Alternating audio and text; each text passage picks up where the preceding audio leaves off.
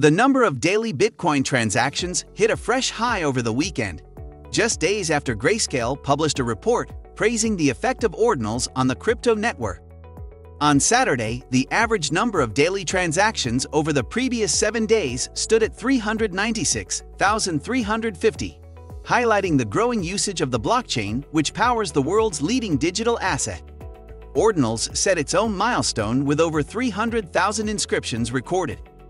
Late last week, the asset management company tackled the thorny topic of Ordinals, which has elicited a mixed response from the Bitcoin company. Despite its enormous success, many hardline Bitcoiners are opposed to the protocol, arguing that it clutters the blockchain and detracts from its primary use case as a peer-to-peer digital currency.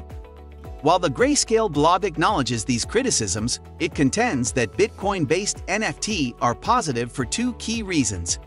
Namely, they boost mining fees and potentially contribute to a cultural transformation within the Bitcoin community. Like and subscribe for the most relevant news about the world of the metaverse.